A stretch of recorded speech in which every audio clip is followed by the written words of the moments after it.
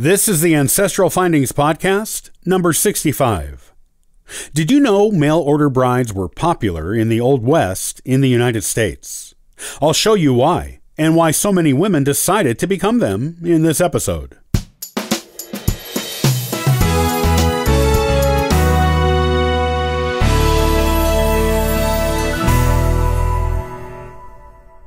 During the initial American settling of the western part of North America, it was mainly men who went out there.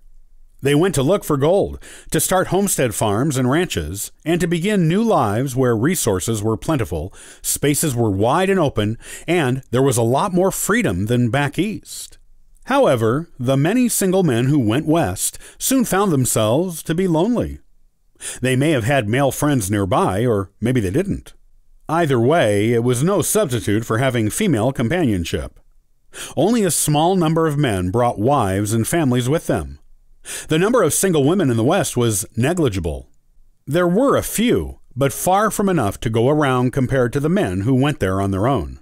It wasn't long before men started to think of creative ways to get wives without having to travel away from their land and risk it being claimed or taken over by someone else while they were gone. Some men wrote home asking friends and family for recommendations for single women they knew who would make good wives, and the courtship was by correspondence until the couple decided to marry, when the woman would go west for the ceremony and start her new life. However, a much more common scenario was the mail-order bride. Men in the West advertised in Eastern newspapers for wives. In the ads, they would tell a bit about themselves and what they were looking for in a wife. Interested women who met the qualifications of a particular advertiser would write back. From there, the process from first letter to marriage was much the same as for men who got wives through their social networks back home. Once in a while, a woman would advertise in a Western newspaper looking for a husband, usually if she wasn't finding anyone who was interested in her, or vice versa, at home, and the courtship process was the same as if she was answering an ad rather than writing one. Women who answered the ads for wives in the West were those who weren't finding men, or men of quality, at home, or those who wanted to get away from home for some reason. Reasons including having strict parents, being the subject of a scandal that was ruining their reputation, or simply wanting adventure and/or a new start after something bad happening at home. These women needed to find husbands elsewhere, in places far away from where they lived. Surprisingly, there was no shortage of women who answered these mail-order bride ads. Many Old West marriages were made this way. In most cases, the marriages went smoothly, as both parties represented themselves accurately. No one wanted to travel 1,000 miles or more across the continent, or wait for someone to travel that far to go get them, only to find there were lies involved that would make the marriage an unpleasant one for one or both of them. However, there were the occasional stories of mail-order bride ventures gone awry. One notable example, though by all means not the only one, is that of 22-year-old schoolmistress Elizabeth Berry and bachelor miner Louis Dribblebys. Louis described himself as a lonely miner in his ad.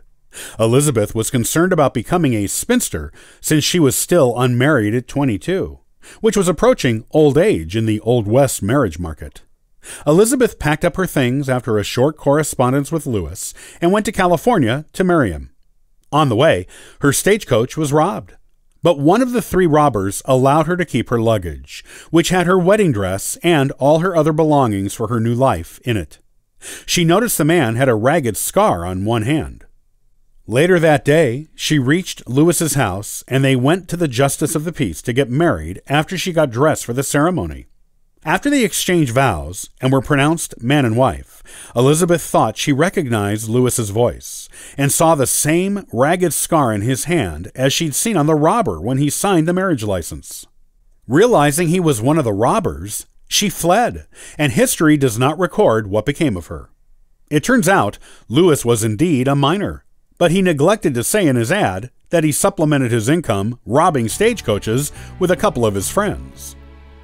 If one of your ancestors was a mail-order bride, researching her history may give you an interesting story as to why she decided to become one. Learning about her life after moving to marry her new husband will also provide a really interesting family tale from a unique Old West institution.